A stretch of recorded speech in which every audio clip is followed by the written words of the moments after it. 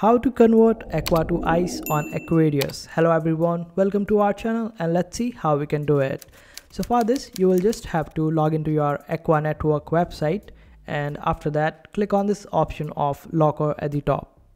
Just select it and then click on this option of let's start.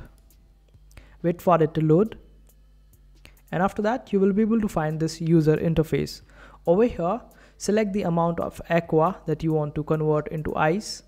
Suppose I want to convert 100% of my aqua into ice, so I will just select 100% of it. Now select the lock period, which is basically for how long you want to lock your particular aqua. The longer you will lock, the longer the ice remains with you. So let me select it for full, and if you want to lock it for further, then just simply type it manually. And after that just click on this option of freeze aqua, and you will be getting a prompt on your lobster in order to accept this particular transaction.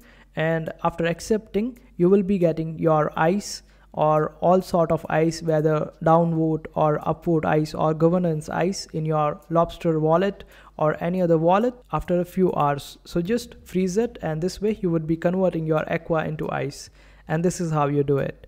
I hope this particular video was helpful for you. Make sure to hit that like button and also subscribe to our channel for more helpful videos.